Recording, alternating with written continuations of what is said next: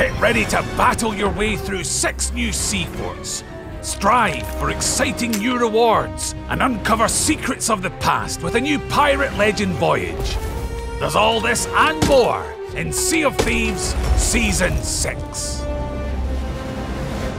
Season 6 introduces haunted sea forts into the Sea of Thieves. And these new on-demand encounters are perfect for players intent on a short sail. Storm the fort and take on waves of phantom soldiers.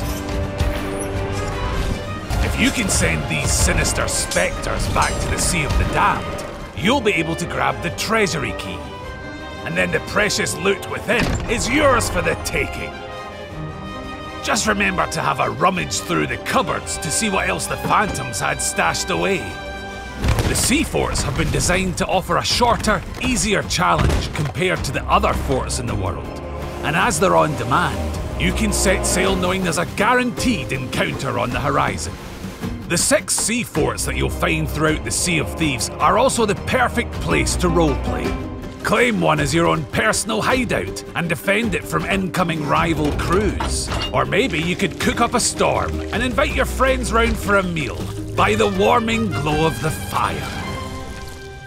We're also introducing a new replayable Pirate Legend voyage, which will launch in the second half of Season 6. You'll face a variety of new challenges which will change each time you play. And through the story of this voyage, you'll uncover more about the ancient people who inhabited the Sea of Thieves long ago. There's still plenty to reveal about this new Pirate Legend voyage, so keep an eye on the horizon for more information later in the season. Season 6 also brings in another 100 levels of spectacular rewards to unlock, which are free to all players. This includes the Dark Relics flag and sails for your ship, and the entire Naval Commander clothing set. Pirate Legends can even bag Belle's hat and the mysterious cutlass. And there are Emissary Ledger rewards too, with legendary ship parts and dazzling new weapons to unlock. And with Season 6, there's also a new Plunder Pass, available as an optional purchase, where you can unlock 3 variations of the Forest's Blessing costume, the entire Spring Blossom Collector ship set, as well as 250 ancient coins. And over in the Pirate Emporium, there are new items in store.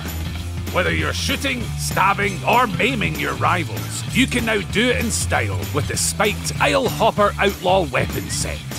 And while this might not have been what they meant when they asked to see your guns, who wouldn't be impressed with the extra cool moves of the bunch of posers of Moat Bundle?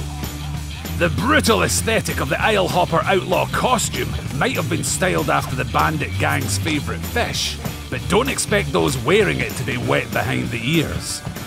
And everyone will know it's time to hide their valuables when they see these sails on the horizon.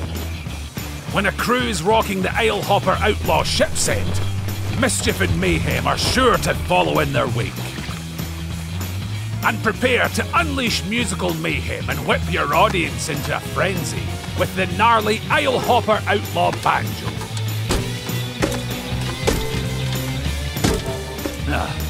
So I guess that means no encore. So gather your crew and set off on your voyage to earn all new rewards and fight fearsome phantoms in our spectacular sea forts in Sea of Thieves Season 6.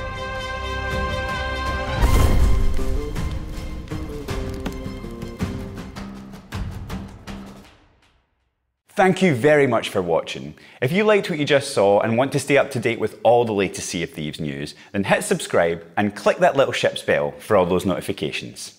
Cheers.